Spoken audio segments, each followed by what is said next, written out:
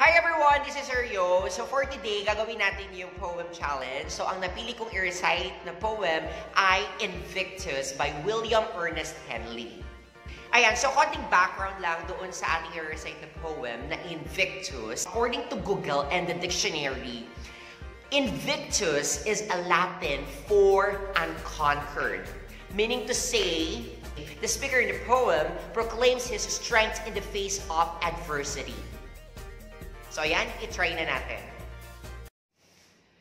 Out of the night that covers me, black as the peat, from pole to pole, I think whatever gods may be for my unconquerable soul.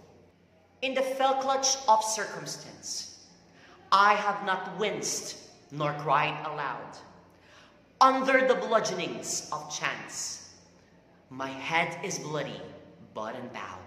Beyond this place of wrath and tears looms but the horror of the shade, and yet the menace of the years finds and shall find me unafraid. It matters not how straight the gate, how charged with punishments the scroll. I am the master of my fate. I am the captain of my soul. Invictus by Ernest Henley.